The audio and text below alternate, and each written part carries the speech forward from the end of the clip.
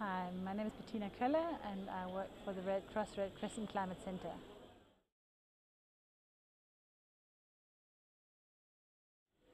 We just had a session about learning from failure, or as you can put it gently, learning from when things don't go according to plan. And I think it was a space that generated the opportunity for people to share their experiences of challenging situations, difficult situations, failures that they experience in their professional life, and to really reflect on their own learning while sharing these stories or while listening to stories.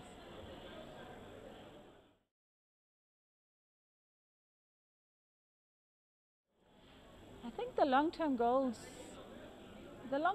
is really that ultimately we must become a lot better at reflecting on our failures. I think we need to think about transitioning ways of reporting, ways of learning, ways of thinking about monitoring and evaluation into a space where we embrace reflection on failure, where we reward if I feel courageous enough to share failure.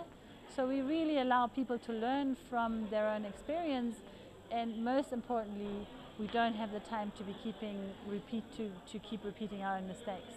So I think it's really crucial, but it really needs to be embraced at all levels. It needs to be embraced at the levels of the donors, at the levels of organizational management, hierarchies, to really allow people a safe space to really share these lessons that they have from failure, because they're very precious.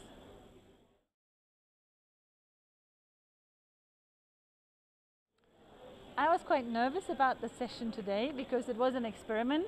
I wasn't sure if anyone was going to be even willing to share some of their lessons of failures. And I was amazed because people were very focused, they were very dedicated, they really listened very well, and the atmosphere in the room was amazing. It was calm and focused. There were so many people in the room, and yet it felt like a very focused and quiet space. I was very impressed.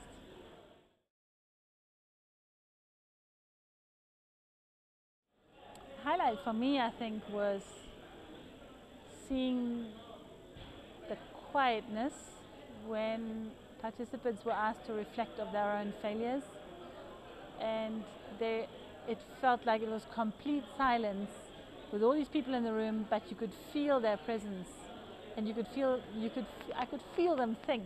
It sounds really strange, but for me, I thought the power of reflecting is actually really great, and for me that was a highlight. I felt there was an amazing energy in the room.